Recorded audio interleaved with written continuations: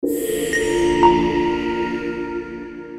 everyone, I'm Cheena Chaudhary and I'm the Senior Manager of the Neuro Modulation Lab at Tulasi Healthcare, Gurugram. Today, I will be telling you about the MECT procedure.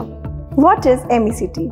Modified Electroconvulsive Therapy is a treatment modality in psychiatry which involves administration of a small electric charge to the patient's brain to produce a seizure activity.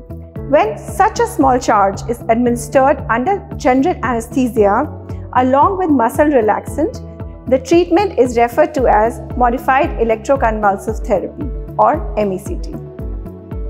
How is it given? Subsequent to a thorough psychiatric and medical evaluation and obtaining a written informed consent from the patient and the nominated representative or the legal guardian, a small electric charge is administered to the patient through electrodes placed on the scalp under the effect of brief general anesthesia with continuous monitoring of the cardiorespiratory system and the CNS for seizure activity. Patient is then closely monitored until full recovery from the effects of general anesthesia and seizure. When is MECT given?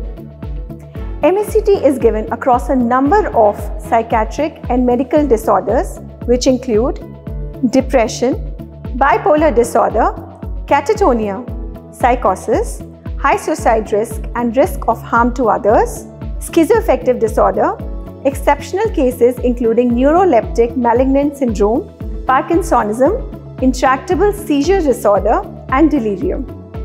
What are the contraindications of MECT? Raised intracranial pressure, recent myocardial infarct, large aneurysms, space-occupying lesions in the brain. What are the benefits of MECT?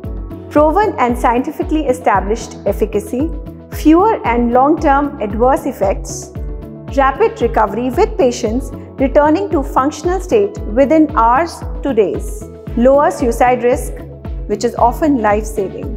Useful in patients with catatonia, depressive stupor, facilitates response to ongoing drug treatment and so hastens remission.